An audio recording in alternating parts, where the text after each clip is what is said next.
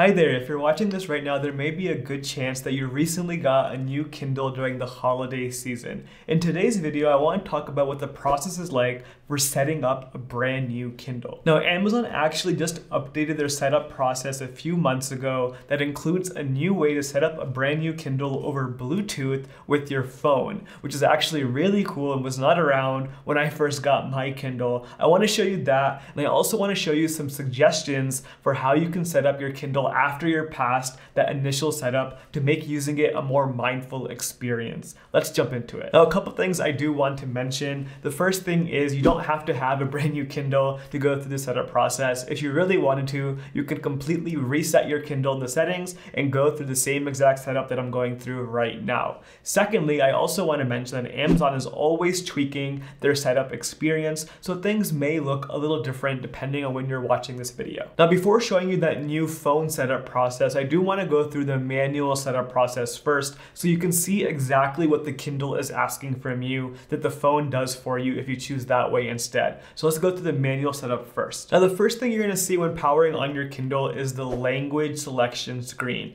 However, one thing I do want to mention is right below the language options, you have an accessibility button. This accessibility button actually did not work for me. It's supposed to allow for a voice reading of all the options in case you're visually impaired. However, I don't really understand how this is supposed to work because Kindles don't have built-in speakers. You would have to use headphones, and on top of that, there's no headphone jack on a Kindle. So you have to pair your Bluetooth headphones to work with this. So again, the voiceover option is there, but it didn't work for me out the box. It may be something where you have to update your Kindle with the new settings for this to work. Putting that aside, I just chose the English language as my choice of language over here, and the following screen will ask you to choose your region. Now, the way I see it is it'll ask you to region based on the language you chose. Because I chose English, the two options that came up were United States and the UK. However, I do imagine if you choose a different language, you'll get different options here. So just choose the region that you're in and press next. And after you get past this little loading screen, the next option you'll have over here is what I was talking about before. You'll have two different options. The first one will say, do you want to set up using the Kindle itself, or do you want to set up using your mobile phone?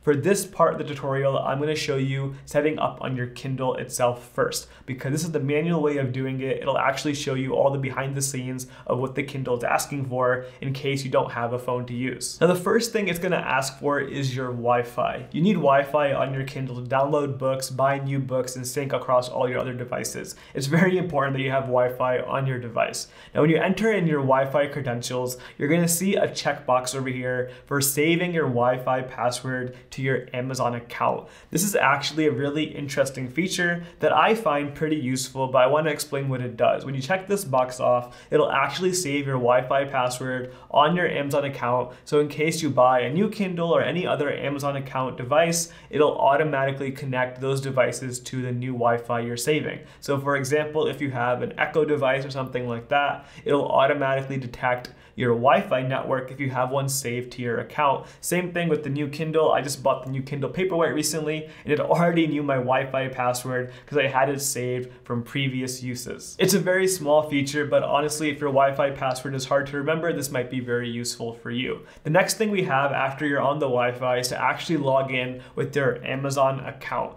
This is really important because this is where all your books are saved. This is where all your purchases will be. If you want to buy a new book, you need an Amazon account to do that. So make sure you log in with your Amazon account, the one that you want to use to buy all your books, and the one that has all your existing books if you've bought them in the past. Now, the next couple things are very optional and they're a little bit annoying in my opinion. It's going to ask you for your phone number first. If you enter your phone number, it'll send you a text message with a link to download the Kindle app on your phone.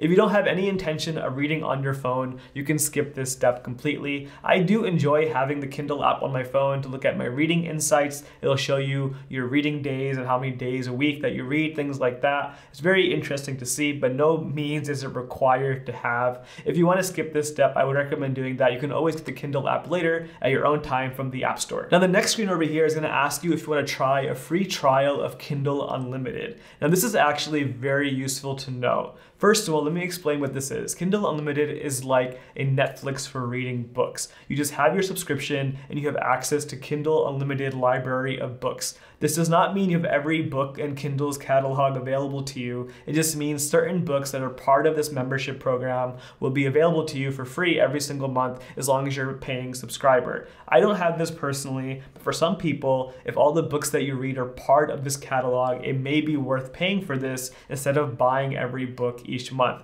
Do keep in mind though, after you cancel your subscription, you lose access to all these books just like you would a Netflix subscription. Now, one thing I do want to mention though, is even if you don't have a new Kindle, I got this promotional offer after resetting my existing Kindle. So if you want to get this free trial and you've never tried Kindle Unlimited before, you can get it on your existing Kindle simply by resetting your device. I got an offer for 3 months free or a discounted 6-month offer. It's a pretty good deal if you want to try it out. Now, after you do that, you're basically done with the initial setup. It's going to take you to your home screen and that is it. Let me talk about the phone setup first before I talk about this home screen and my suggestions for setting that up. The phone setup is actually a shortcut in this whole setup process. It does it much quicker, but it does require that you have a phone with you with the Kindle app already installed and logged into your Amazon account. Now, when you start the setup process, it's the same thing as before. You still have to choose your language, you still have to choose your region, but once you get past those two screens, the next option here, we're going to choose the other one for use my phone to set up this Kindle. This is the other option that we did not choose last time. Let's go through the setup now. It's going to tell you that you need a phone with the Kindle app installed, and it'll tell you where to go in the app. It's actually really cool how this works. You open up the Kindle app, you go to the More section, open the settings up, and there'll be this toggle over here for quick setup on a Kindle. You want to turn this on. Once you turn this toggle on, it's going to ask you for Bluetooth permissions on your phone. When you give the Kindle app Bluetooth permissions, it is now able to scan for nearby Kindles next to your phone to see if there's any new Kindle that needs to be set up. For me, it found my Kindle within a few seconds and I got a pop-up asking if I want to set it up using the Kindle app. I just hit the yes button and it brought me to the next screen. The first thing you're going to see is it'll ask you to confirm the Amazon account that you're logged into. Is this the account that you want to use on your Kindle? It most likely will be, so you press the yes button. The next screen will ask you about your Wi-Fi. Now, as I mentioned before, I already have my Wi-Fi saved on my Amazon account. So I just pressed my Wi-Fi. I didn't have to enter any password. It automatically brought that Wi-Fi over to my Kindle. However, this is your first time doing this, you will have to enter your Wi-Fi password here. Now, after going through that step, you're basically done. It's saving you a couple steps of having to enter in a Wi-Fi password potentially and also having to log into your Amazon account. Typing on a Kindle can be very annoying sometimes, so I really do appreciate that they have this Bluetooth option for your phone. It makes logging in so much easier than using the Kindle itself. Now, you will still get that option over here afterwards for Kindle Unlimited. So no matter which way you set up your Kindle, you'll still have that free trial come up as of right now. Now that we're on our home screen, I want to give you a few suggestions here how to make this the most mindful experience possible and just have some settings changed to use the Kindle in the best way possible in my personal opinion. The first thing I recommend doing is checking to make sure your Kindle is fully up to date with its software. The way you do that is go to the top right, press the 3 dots, and then go to settings. Then once you're in the settings, you'll see 3 more dots on the top right, press those again, and now you'll see the option for update your Kindle. If this option is grayed out, it means your Kindle is already fully up to date, but if it's not, make sure you press that button so it updates. Now, your Kindle will get automatic updates over time, but sometimes it takes some time to get those updates, so you can always check to make sure the latest version is there by going to this section. Next, let me talk about this home screen. By default, when you're on the home screen for the first time, it's going to bring you to this tab at the bottom that says Home.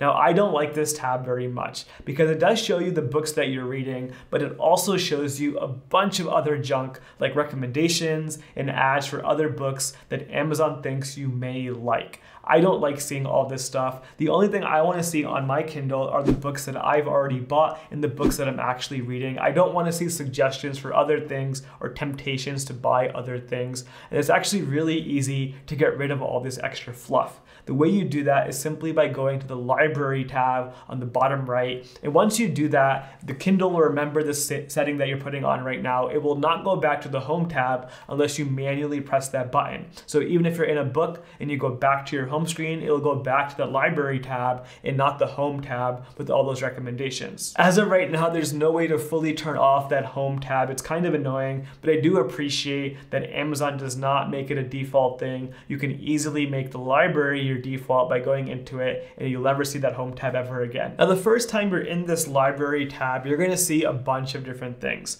Firstly, you're going to see every single book that you may have purchased through your Amazon account in the past. But not only that, you're going to see other things like Audible books, anything like that you have bought through Amazon that technically classifies as a book, it'll be in this section. Depending how many books you read, it may be a lot. For me, I actually have things in here from high school that I had to buy way back in the day, and I can swipe through all those books over here. There's a lot of stuff in here that I didn't even know I had. It could be very overwhelming. What we're going to do now is actually add some filters in different settings. I'm going to go to the filter section over here, and the first thing I'll do is add a filter for unread books only. I don't want to see books I've already read. I only want to see the books on my Kindle that I haven't read yet or that I'm currently reading. Adding this unread filter will accomplish just that. The next thing I'm going to do is actually add a second filter for books. This will ensure that all the Audible books will be removed from my Kindle screen over here. I use my phone for Audible. I don't need those books on my Kindle. You can have them there and use Bluetooth headphones if you want,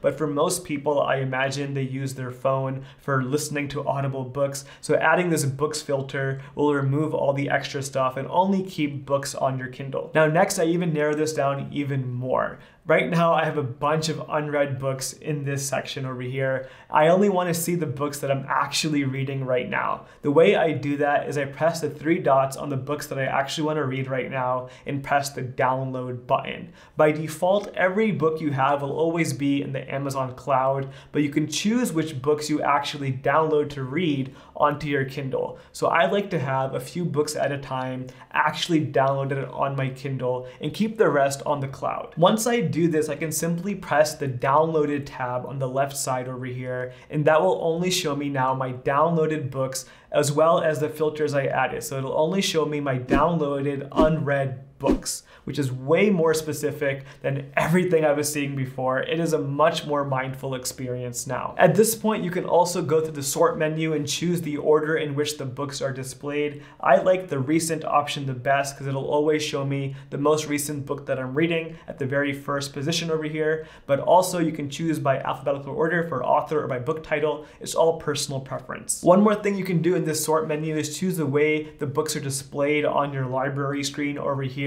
I like having it on this default grid section where it shows all the book cover art. Very nice. I like seeing that a lot. However, if you have a lot of books and you prefer having it without the book cover art, you can go to the list section over here. It'll show you all your books in a nice, easy to see list format. It'll even have a bit of a progress bar to show you the percentage of the book that you've actually completed so far. I prefer the book covers though in the grid format because it's much easier to switch between books, much more visual. I like that. Having bigger buttons to press on my Kindle is always nice to have. I hope you found those suggestions and tips helpful. If you want to learn more about how to use your Kindle in a fun way, check out my video on 15 hidden features you probably didn't know about on your Kindle. Link for that on the screen right now. Thank you so much for watching. I'll see you next time.